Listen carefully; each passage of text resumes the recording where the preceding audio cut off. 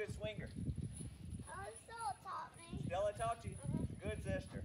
We got lots of time to practice, don't we? Yeah. Woo, boy. Let's jump up and down, alright? All right, I'm about to jump out. Here we go. 1, 2, 3. Woo! I can't. How do you get out? No, I know. Show me how you get out. No. Yeah, I want to go take a break in the shade. Let's go. Come on. I gotta stop like this. I'll meet you at the tree. Well, Sage, hurry. let's stop. There he comes. Good job. All right. That swing is pretty fun, isn't it? Whew, we've been doing that a while, so why don't you get a seat, get comfortable. All right. You know what I feel like right now?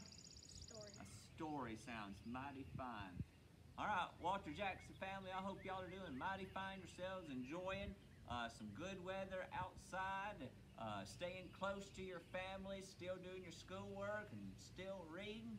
I sure do miss y'all, and like with my own kids, we love reading around here, and we like to do plenty of story breaks. So today I thought I'd share a story not only with Sage right here, but y'all out there too. So I hope y'all find a nice comfy seat. Now, one of the things that we have at Walter Jackson in our outdoor classroom are 2 turtles. Do you know that, Sage? You know what kind of turtles they are? They're box turtles. That means the front of their shell has a hinge that opens and closes. And right before we got out of school for this long time off, they came out of their brumation, which is another word for turtle hibernation. And I know not many people got to see them. So when we get back to school, make sure you come to the outdoor classroom and see Ricky and Lucy. But today's story is about turtles. Now, a turtle's shell is not very smooth, is it? It's not like an egg. What does a turtle shell look like, Sage? A turtle shell looks like shaped like other kind of turtles, like a box. Kind of looks like a box. Is it smooth or is it rough? It's rough. It's rough and it looks like crack. Coyotes can't get in. No, coyotes can't get in there, can they? But speaking of coyotes, there's not a coyote in my story today, but there are some wolves, and they try to get into turtle shell. Well, let's jump into this story. It's why turtles have cracked shells. Way back when, before the hairs on my chin, Possum was out in the woods, and Possum was getting kind of hungry. And it was the season that persimmons grew on trees. A persimmon is an orange fruit. We don't have very many of them in the spring, but in the fall you'll see some persimmons. And Possum wanted to go on a persimmon picnic. Now the trouble is, the persimmon tree was across the river, and Possum could not get to the persimmon tree by himself. He needed his friend, Turtle. You see, Turtle and Possum, great friends. Possum would get on Turtle's back, and he'd get a hold of Turtle's nice, smooth shell, and Turtle would paddle across the river, and then they get to go to the persimmon tree together.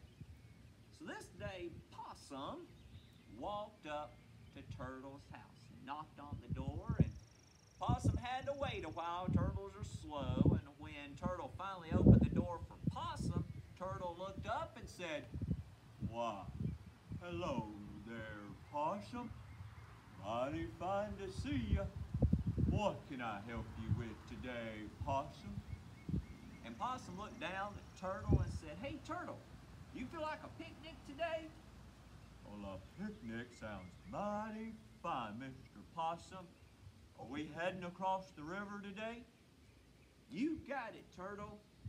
If you can help me across the river, I'll show you where the persimmon tree is, and it'll be delicious." And so Turtle, he locked up his house, and they walked on down to the river.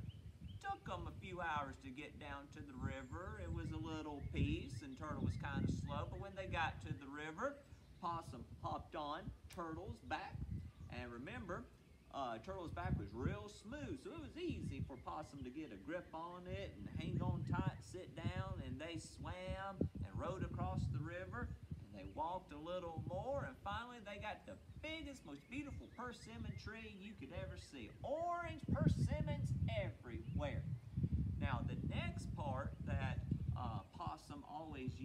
Turtle was he'd help Turtle get up into the tree. He'd put him on his shoulder, and Turtle would go crawling on the branches, and Turtle would find the best persimmons, and he'd throw them down to Possum. Possum would catch them, and then they would eat them together. Possum was a great catcher. If Possum threw them down to Turtle, Turtle wasn't fast enough to catch them. So when they got to the persimmon tree, Possum got Turtle up in the tree, and then Turtle, he was walking along the branches, and he was just dropping the persimmons slowly down to Possum, and when he would catch one, Possum would make a pile of persimmons. It was going to be a beautiful persimmon picnic.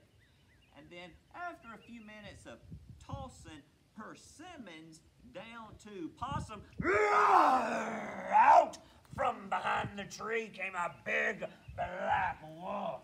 And the wolf started howling, and it scared Possum. Possum went behind a bush, and that big black wolf looked up at Turtle. What are you doing at my persimmon tree? I'm hungry.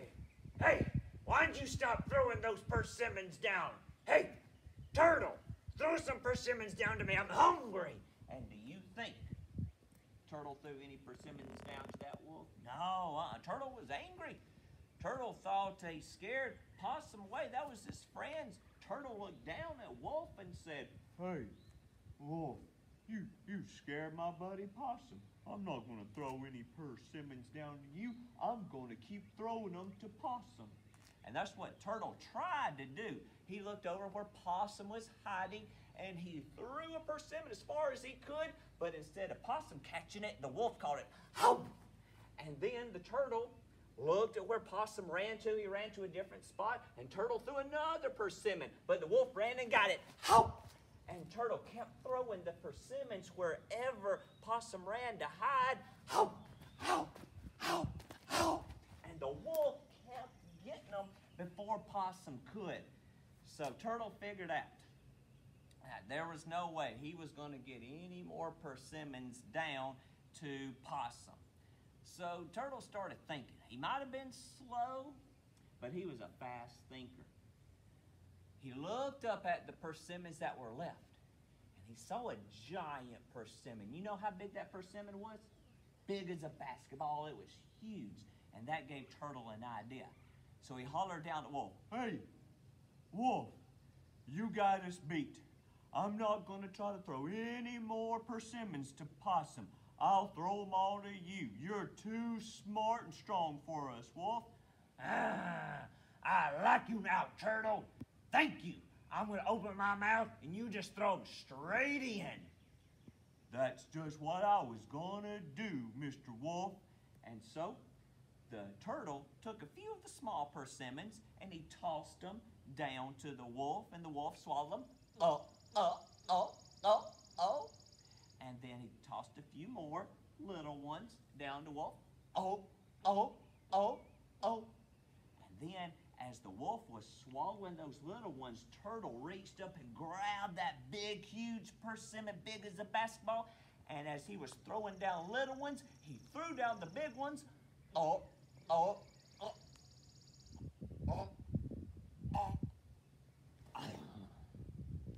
That big basketball-sized persimmon got lodged in the wolf's throat, and he choked, and what do you think happened?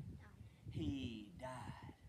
And so Turtle looked down at the wolf, and the wolf wasn't moving, and Possum came slowly out, and Turtle came down, and they kicked him a little bit to make sure he wasn't moving, and sure enough, that wolf was as dead as the door now. And Possum looked over at Turtle and said, well, I don't know about you, Turtle, but I've had enough excitement for one day. I think I'm ready to go home. How about you? And Turtle said, well, you know what, Possum? I'm glad we made it out alive, and I am full of persimmons now, but now that I look at this wolf, he's just giving me an idea. Before you come and knock on my door, I was doing some spring cleaning, and I figured out I don't have enough spoons in my house. I need a few more spoons. And looking at this wolf's ears, that's kind of giving me an idea. And so the turtle, he found a sharp rock. And he took the wolf's ears and he started sawing off the wolf's ears, and he yanked it off, and he took that wolf's ear and he found a nice hot rock in the sun, and he laid that ear on the rock and he let it dry out in the sun. And a few hours went by, and the turtle picked up that wolf's ear, and it was hard as leather. It was just a perfect little spoon where that wolf's ear dipped in. And so the turtle had him 2 brand new spoons. He was excited. And he looked over at Possum and said, "Hey, Possum, you ready to go back home now?" And Possum said, "Well, you know what, Mr. Turtle? I got some relatives that live down in that holler over there. I think I'm going to let you go home, and I'm going to go say hi to my kin. I'll see you later, Turtle. Thanks for the ride over here." "Okay, Possum, you take care, and I'll see you later." So Turtle, he got his 2 new what? Spoons. He got his 2 new wolf ear spoons. He packed them up in his shell, and he started crawling along. Now this time, Turtle, he decided that he'd take the long way home, maybe see some things he hadn't seen in a long time. And as he was walking back to his house, he came across a village. And in this village lived some real nice humans. And when they saw that turtle walking along, he looked down and he looked tired. So they asked the turtle, "Hey, turtle, you sure do look tired. Why don't you come into our village? We got a big pot of hominy." That's kind of like white corn ground up, kind of like grits. "We got some nice hot hominy. You can have some for a meal as you continue on your journey home." And Turtle said, "Oh, I'm mighty hungry. I'll take a bowl of hominy, thank you very much." So they brought that turtle into their village, and they put a big bowl of hominy right down in front of him, and they asked him, "Hey, turtle, do you need a spoon?" "Oh, no, I got a spoon myself." And he reached into his shell, and he pulled out one of his wolf ear spoons. And he started eating that hominy.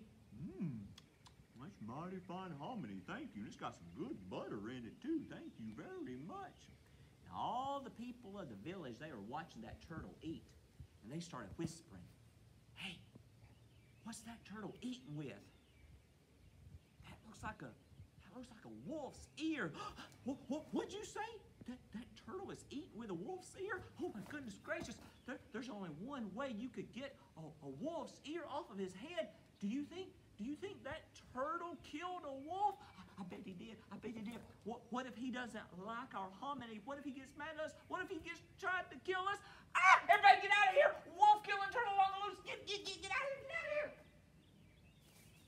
And all the people in that village, they ran away as fast as they could. They were scared of that turtle, and the turtle, he was just sitting there eating. Where'd all the people go? You know, the hominy's really good. They just ran off all of a sudden like, "Well, wherever you are, thank you for the food. If I come back by, I'll see you again." And so he cleaned off his spoon. He put it back in his shell, and he continued on his journey. Little ways on down the path, he came across another village of people. And this village was just as kind as the first. And they saw that turtle walking by. He was walking a little slower than usual. He was already fed. Now do you think what he wanted? He needed something to drink. Yeah, he's thirsty. And so those kind people in that village, they asked, "Hey, turtle, well, we noticed you look thirsty. We just made a big batch of mint tea. Would you like some mint tea to refresh yourself?" And then the turtle said, "Oh boy, that sounds mighty fine. I'd love some mint tea."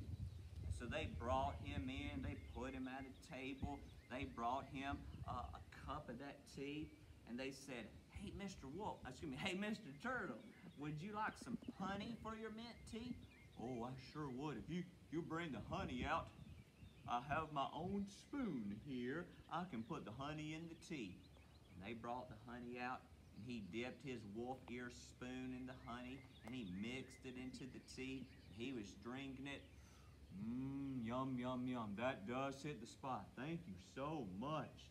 And they were watching him drink his tea and putting the honey in there. That turtle, he loves sweet stuff, so he put a few more spoonfuls of honey in there. The people were watching him. Hey, do you see what the turtle is dipping in the honey? What's he dipping? It looks like a spoon. Have you ever seen a spoon like that before? Have you?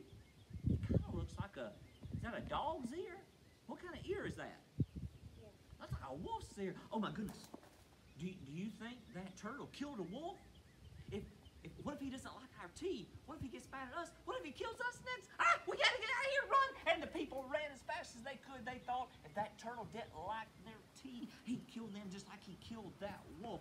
They ran and they were scared. And that turtle, he was just drinking. No, where'd all these people go? All these humans are jumpy. Everybody's running away all of a sudden. Do I smell? Is that it?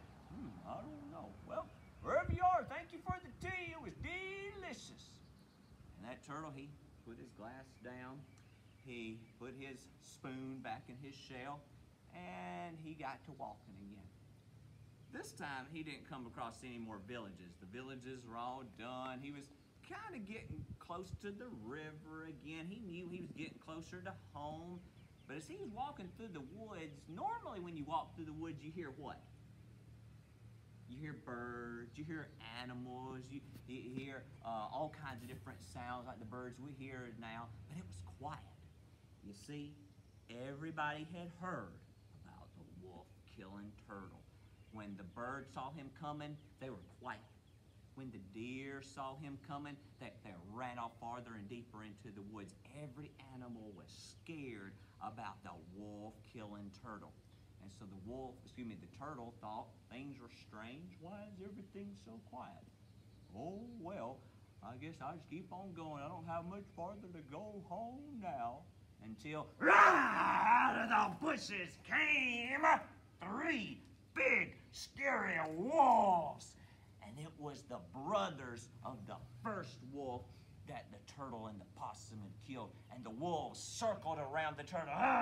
There he is. There he is. There's that turtle that killed our brother. And the turtle said, Killed your brother? I don't know anything about killing anybody's brother. It wasn't me. It wasn't me. You didn't kill our brother? Well, let's see what's in your shell. So they picked the turtle up, and they started shaking the turtle up and down. And you know what fell out of his shell? What do you think fell out of his shell? The wolf's ears. Aha! There's my brother's ears. There's our brother's ears. It was him. It was him. It was him. I told you. This is our brother's ear right here. I told you you killed him, and now we're going to kill you. And the turtle, he was kind of shaking in his shell a little bit. Oh, no. What are you going to do to me? And the biggest wolf of the group, he said, I know what we're going to do. We're going to roast you over a fire. How do you like that, turtle? And the turtle, even though he may be slow, he was fast thinking. And the turtle said, oh, well, okay then. You go ahead and put me in that fire. I'll pop in my shell and I'll roll around and I'll put all your fire out. That's what I'll do. Oh, you will you? Well, instead of roasting you, we'll boil you. We'll put you in a pot of boiling water and we'll have turtle soup. And then the turtle, he got to thinking again. Okay, you go ahead and you put me in that pot of boiling water. I'll pop in my shell and I'll swim around and I'll crack your pot with my shell and the water will put your fire out. Man, what are we gonna do? What are we gonna do? This turtle's smart. What are we gonna do? What are we gonna do? What are we gonna do? You know what? While they were thinking, the turtle was thinking too. The turtle figured out he was real close to the river. If there was some way he could get into that river, the wolves wouldn't follow him. They were scared of the water. And so the turtle, he looked over at those wolves and he said, hey, wolves, whatever you do, please, don't throw me in that river. I can't swim as fast as that river goes. It'll drown me. My big, heavy shell will make me sink to the bottom, and I'll drown. Whatever you do, wolves, don't y'all do whatever you want. Aha! That's what it is. You're scared of the river. And that's just what we're gonna do. All right, brothers, grab a foot and grab a leg. We're gonna throw this turtle into the river. We're gonna watch him drown. And so that's what the wolves did. One wolf grabbed one leg, one wolf grabbed another, and they got ready to toss that turtle into the river. 1, 2, 3, and they let the turtle go. And that turtle went end over end over end until finally he came down with a, what sound do you think he made? Snap. What? Snap. A snap. He didn't land with a splash, he landed with a crack. You see, when they threw him in the water, he didn't land in the water. There was a rock that no one saw. There was a rock in the middle of the river, so the turtle ended with a crack. And he rolled down into the water. Oh, my back, oh, my back. And he did sink to the bottom of the river. And the turtle, he didn't really drown. He was strong enough and he could hold his breath long enough so when he went to the bottom of the river, he crawled along the bottom until he got out on the other side. And when he got out on the other side, he saw two things. First thing he saw was the wolves on the other side howling and angry. Arr, arr, arr, arr. But they knew they couldn't get to him. And the second thing he saw was his shell. His beautiful, smooth shell. Do you think it was smooth anymore? It was cracked and splintered like an egg.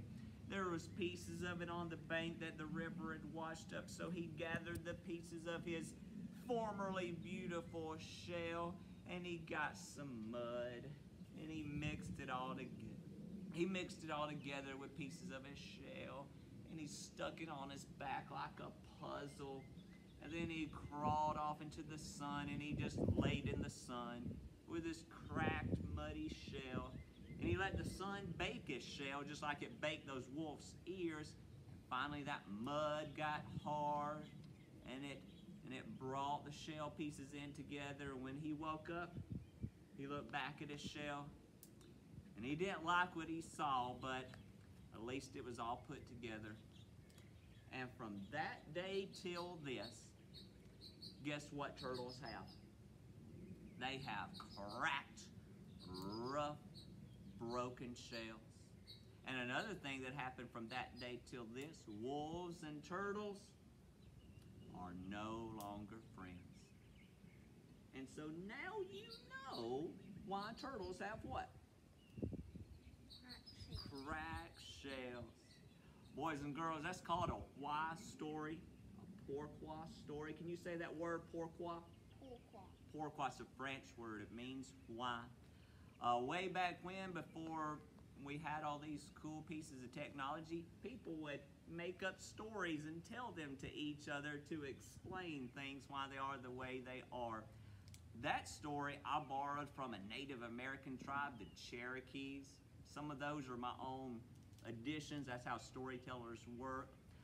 But the bones of the story are still there. How that turtle tricked those wolves. So I hope you enjoyed today's story. Every week we're going to post a new story.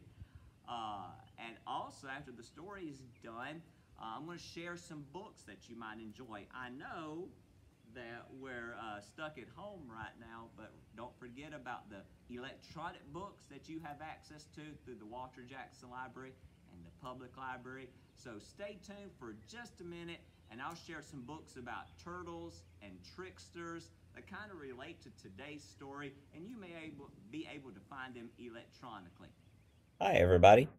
I'm going to show you how to access some electronic books that Walter Jackson Elementary students have access to. The page you're looking at now is the Destiny page. Normally, students use this as our online catalog where students can search for physical books we have in our library. However, today, the button that we're concerned about is this eBooks button right here. Now, if you or your student does not know how to get to this Destiny page, another way to get to the eBooks is to Google Walter Jackson Elementary and go to our school's overall website. Up at the top, hover your pointer over Parents and Students and come down and click on Library. This will take you to our library website where we use the same buttons that we use on Destiny. Whichever way you get here, please click on the eBooks button, and then you'll see the 77 ebooks that our school has bought.